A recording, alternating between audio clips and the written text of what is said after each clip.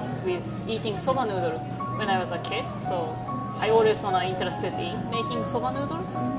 Then during I was studying soba noodle, I met buckwheat noodle from Washington State, and it's super tasty.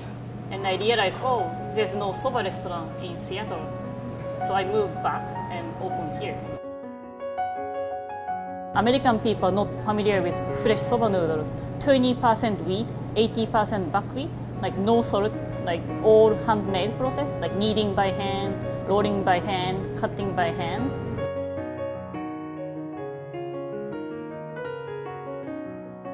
Noodle part is traditional, but I create some dipping sauce. Like I use chashu pork or oxtail, something like Western people are familiar with.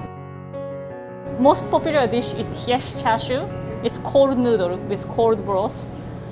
Usually soba is eaten with wasabi, but this one eaten with karashi, like Chinese mustard. It's spicy and sweet, tangent. It's so good.